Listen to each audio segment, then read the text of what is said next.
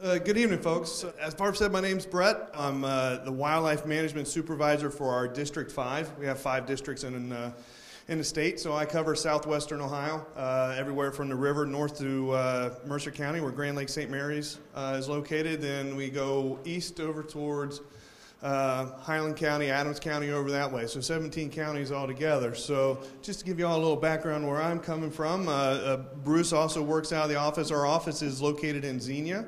Now, I'm going to short little slideshow. I did include more than just coyotes. I know a lot of folks have questions about coyotes, but oftentimes I find when I come to an event that is animal specific that folks end up with a lot of questions about a lot of other critters. So Bruce is going to drive the PowerPoint here for a second. A little bit of introduction. That wildlife management is often thought of terms in protecting and enhancing wildlife. But there's also managing and reducing conflicts.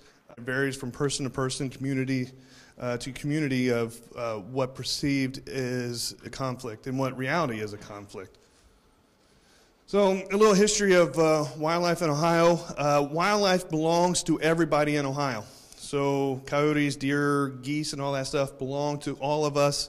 The Division of Wildlife is charged with the management of wildlife. We do research on wildlife.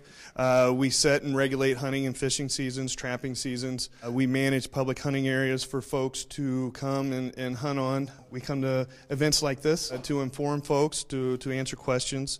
We have a law enforcement branch, the game warden. I'm sure a lot of folks have heard of the game warden. A little history of Ohio. As Ohio was settled back in the early 1800s, the landscape was drastically changed. Lots of clearing. And what that led to was loss of habitat and ultimately a loss of what is known as large keystone predators, also referred to as apex predators. These are the timber wolves, the mountain lions, the black bears, bobcats, large critters like that. So basically they were ran out of the state. That being said, there are animals, and the animals that survive well are the animals that are able to adapt and live within these new landscapes that we created. Damage prevention, have a plan. You want to educate yourself. You want to know what kind of critter you're dealing with. Call us, get some information, use other resources. And you see the next one, it's do not feed wildlife. Many conflicts that folks have with wildlife can be linked to people feeding wildlife. Feeding wildlife, it can be a lot of fun, right? It gets you a chance to see animals that you wouldn't see otherwise.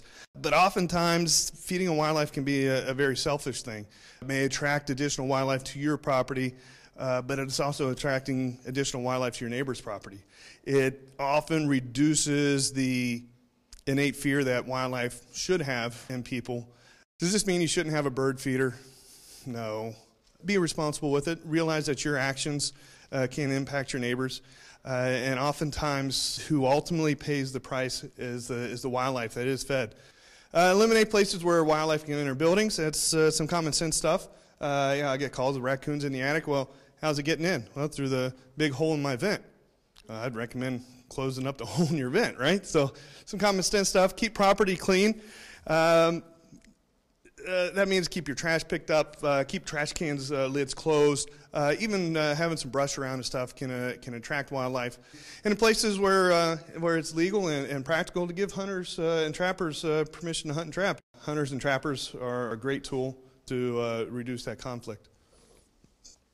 Identify the species and animals. Amount or loss of damage often dictates how much effort or resources you're willing to invest into reducing conflicts. So if you're losing a couple hostas, it may not be as important as if you have a large hole in your roof as far as damage and amount of value that it is to you. The nature of the conflict, and of course the cost associated with alleviating the damage. Oftentimes it can be a relatively simple fix, but sometimes it can be quite costly. So the question is, do I fix it myself? It's a possibility where you can and you're capable of setting traps or doing other means to reduce or eliminate conflicts, by all means. The other option is to call a licensed nuisance animal trapper. There are folks out there that are professional nuisance animal trappers, just like calling a roofer or a plumber. If you don't know how or don't have the time, it's good to call a professional. It's a whole list of them on our website. They're listed by county. They're not restricted to a county, but they're listed by county out of convenience. So some specific animals I'm going to talk about and some of their control options. This is a big one that you see in and around a lot of urban areas, Canada geese. Canada geese are a migratory bird. They are protected via the Migratory Bird Treaty Act. However, there are a variety of tactics that can be utilized to reduce conflicts. And here's a list of some of the non-lethal means that are recommended. Barriers, fencing, dogs are great. Pyrotechnics, sometimes you want to work with your neighbors with these. And again, underline, stop feeding. If somebody's feeding the geese, you're never going to get rid or reduce the problem of the geese. This highlights another issue of geese being aggressive. They're generally aggressive during their nesting season when they have an active nest. This gentleman here was my predecessor, a fellow by the name of Dan Freevert. He can make a goose attack him at will. He actually did this on purpose just to get a picture. So Dan took one for the team, if you will. So Bruce, if you would. Canada geese control, again, there is a regulated hunting season for Canada geese. While this isn't always an option, it is very effective at moving geese and deterring them from an area. So you see where it says early and regular, there's an early season specifically for Canada geese. Comes in the first couple weeks of September, and then there's a regular season that comes in a more of a traditional time when folks think of hunting season, October, November, and later on into the winter. Egg addling or shaking. Nest destruction, you see where these says permit required. You remember when I mentioned that Canada geese are protected by the Migratory Bird Treaty Act? Well, in order to legally destroy an egg or nest or to handle a goose, you have to have a permit. We issue permits either to individuals or businesses, but we also issue permits to homeowners associations, condo associations, apartment complexes, and other entities such as that. There is no charge for a permit. They're available online. I'll provide a website here in a minute. Goose roundup and shooting permits. These are the lethal side of the goose permits. There are limits and restrictions on methods of take, as well as how many birds may be removed with the permit. And the roundup is kind of what it sounds. The geese are rounded up in a pen. Canada geese go through a flightless period every year, referred to as a molt. Generally early June through July, mid-July or so, before they're able to fly again. But you'll see them and you're like, why the heck are these things flying? Why are they just running around? That's because they've gone through a molt and they're actually not capable of flight. So they can be rounded up and removed during that time of year, with a permit, of course. And here's how you get a permit. You can contact your wildlife office, or you can go online and complete what is referred to as a goose damage report. And you can do that on our website, wildohio.com. Other critters that folks run into and have issues with, raccoons, skunks, possums. A lot of these conflicts can be reduced, again, by removing sources of food and water. Pet food. A lot of folks like to feed their cats outside. I'm not saying you can't do that, but don't leave food out all night. Feed your cats at a set time each day. Believe me, they'll learn. Even though they can't tell time, their belly can. So they'll start showing up at the same time each day. Bird feeders, again, if the birds are feeding out of the feeder, they're spreading seed all over the place. It makes them readily accessible to these animals to get off the ground. And the last one, you may wonder, what's grub killer going to do? Well, skunks in particular they really like to eat grubs out of your lawn. And you may come out in the late spring, early summer, and it looks like there's been a hog come through your backyard. Well, that's probably a skunk. Secure garbage can lids is another important method. Raccoons can be very persistent at getting in your garbage cans. Make sure there's a way to snap it down or put a large or heavy weight on it. Exclusion. I use electric fence around my garden. I set up 3 strands, one about 3 inches for rabbits and squirrels, one about 6 inches for raccoons, and then one about hip high for deer. And it keeps critter out of my garden. The only thing I have to do is keep the grass out of the electric fence, because if you let it grow up in the fence, then it grounds it out. Live trap with an ID tag. By law, your traps have to be tagged, even if it's in your backyard. You have to have a tag on it with your name and address saying who you are, so we know, our law enforcement folks and other folks know, if there's an issue with that trap, then we know who to contact. And the next line here, and it says, live trap and euthanize or release on site. These animals here, as well with some other animals, fall into a category of animal that cannot legally be relocated. The primary reason is for a spread of disease. These animals are vectors for rabies. The other reason is once an animal is accustomed to people and using people as a food source, well, that's what they know. So the first thing they're going to do is run up to the first house they find. They say, well, it's in the country. Well, people live in the country too. And country folk don't like raccoons in their garbage any more than folks that live in town. So it's just taking the problem and moving it from your backyard to somebody else's backyard. Released on site, some folks say, well, that's the dumbest thing I ever heard. Why would I want to release it on site? You'd have an opportunity, say a raccoon in your haddock. You could capture the animal, secure where it's coming in and out. You know, I told you about the hole in the vent. You fix that. You can let the raccoon go outside, and then you solved your problem, and the raccoon gets to live another day, if you will. Ground squirrels, chipmunks, they get in your flower beds and they root around and they dig holes is usually the big thing. Sometimes they get into your house, and that's where the bird seed storage and pet food storage is important. These critters can be trapped and moved around. Take them down the road and let them go. Moles. Moles are fairly common. Again, chasing grubs and worms and stuff in your yard, but they leave nasty tunnels around. The most successful and practical method of dealing with moles is with a trap. Groundhogs, you can use barriers to help keep them out. They can be captured and relocated. They are a tough critter to get in a trap, though. As if you think what a groundhog eats, he eats grass and clover and stuff like that. So what's there to really draw him into a trap? And they can be hunted year-round. So if you're on your own property, you don't have to have a hunting license to hunt groundhogs or to hunt at all. Now we're going to talk a little bit about coyotes. These are a variety of pictures that I've grabbed. It shows the diversity of a coyote. Up here in the upper left is the natural setting, if you will. They're hunting their most preferred prey, small mammals. They're probably pouncing on either mice or meadow voles. And then some of the other pictures show coyotes in some different environments. The one there where you see it with the bottles behind it, that coyote walked into the back door of a restaurant and climbed into the cooler. Why it did that, nobody knows. The animal was successfully removed. That was actually in Chicago. Chicago is absolutely full of coyotes. Very little conflicts. It just goes to show how adaptable these animals are. And then, of course, on the far right there and on the bottom right, it shows some of the darker side, if you will. That's a coyote taking down a sheep. And in the top right there, it shows a coyote approaching what appears to be a child. I'm pretty sure that picture's staged, but I used it anyways. The coyote running in behind a jogger.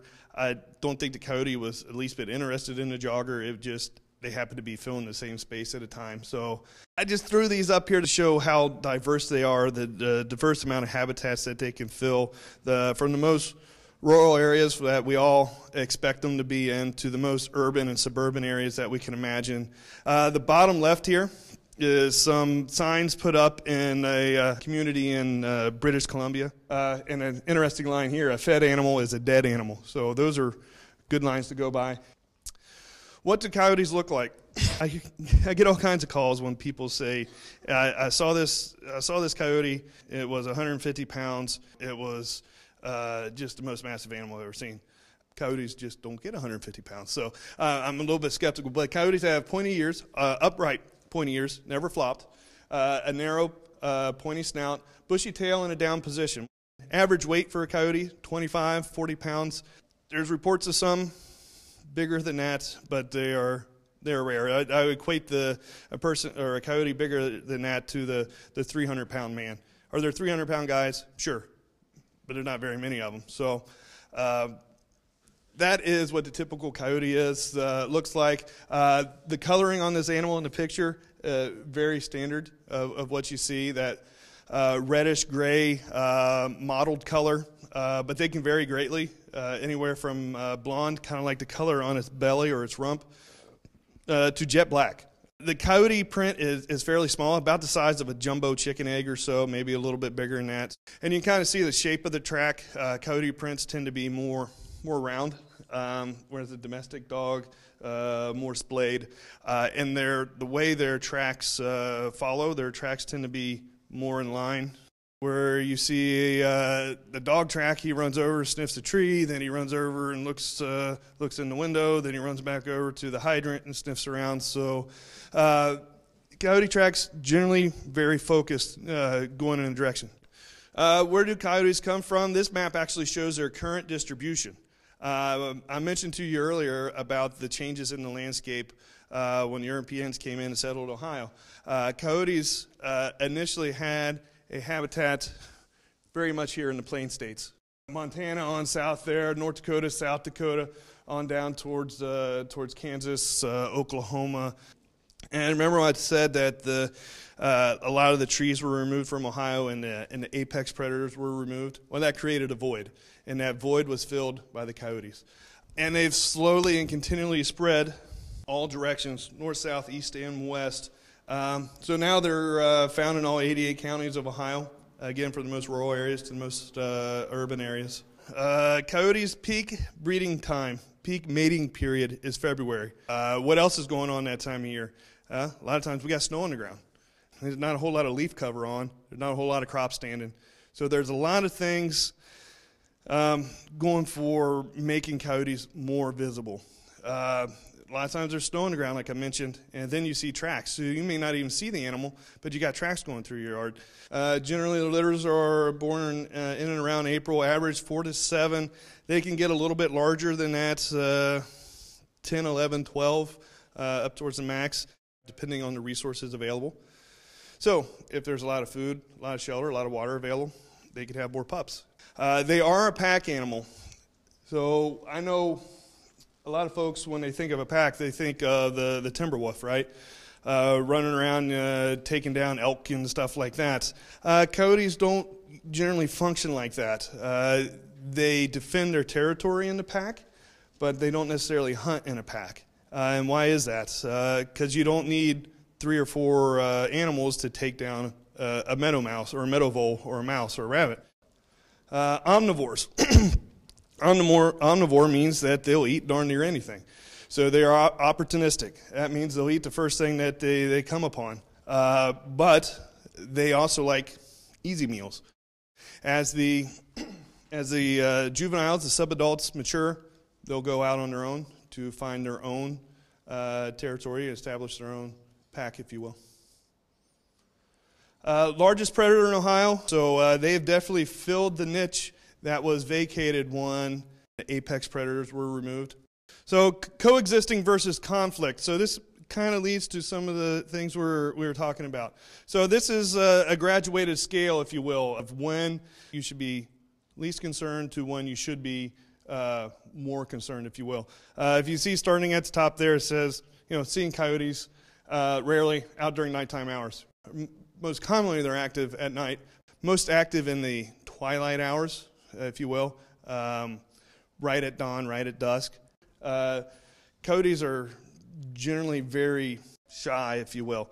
So nighttime provides them the cover to move around. You're driving home from the ball game, whatever, on Friday night, and a coyote runs across the yard. Okay, that's perfectly normal, right? No real concern there. Then if you see it starts racking up there a little bit, they're seen out occasionally during daytimes, reports of missing house cats. Then it comes up a little bit more. Coyotes are seen frequently during the day. Pets are attacked in yards, right? So they're no longer seeing people's homes as anything to be concerned about. And then if you look at the last line there, coyotes are openly attacking pets, even taking them off leashes. I've heard of reports of that before, not necessarily in this area, but in other areas. Approaching people without fear. So they see you standing there and they actively come towards you. And acting aggressive. Acting aggressive is showing their teeth, growling, things of that nature. So up the top, to me, purely coexisting, right? No real issues, just coyote running around at night. That's what coyotes do. Down at the bottom, red flag. Some sort of action needs to be taken, right? If you look nationally at the amount of attacks that actually happen from coyotes, you'll find they're extremely rare. I've never had a report of a coyote attacking anybody, but every year I get 5 or 6 deer that attack people. Conflict and prevention: do not feed coyotes indirectly or directly. It just continues to break down that innate fear.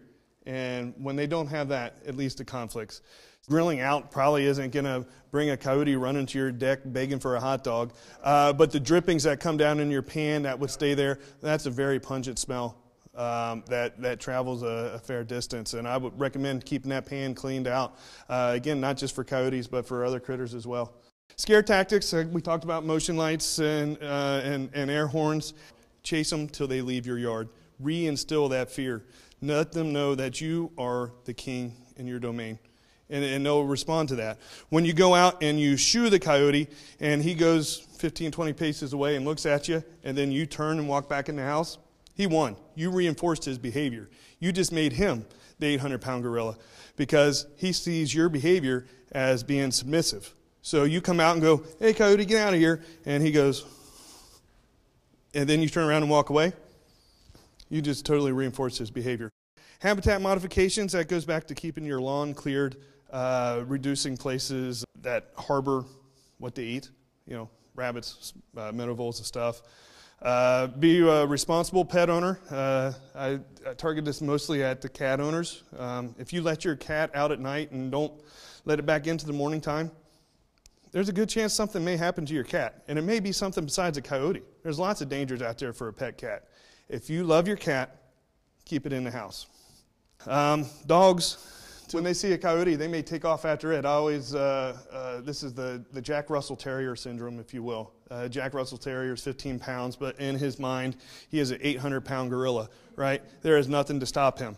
Well, a coyote knows exactly what a coyote is, a top-notch predator.